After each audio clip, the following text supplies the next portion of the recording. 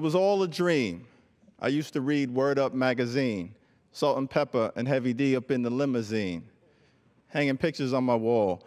Every Saturday, Rap Attack, Mr. Magic, Marley Marl. Those were the words of the late, great, notorious B.I.G. Biggie Smalls, Frank White, the king of New York. He died 20 years ago today in a tragedy that occurred in Los Angeles. But his words live on forever.